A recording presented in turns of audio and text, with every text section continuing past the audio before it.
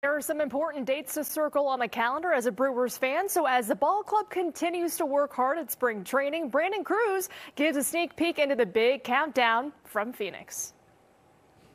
The countdown is on, and it's hard to believe it's happening so fast. It was just earlier this week that the Brewers reported to spring training, and 5 weeks from today is opening day at Wrigley Field. However, not everybody's on the same calendar, it seems. Yeah, I honestly didn't know it was 5 weeks, if that answers your question.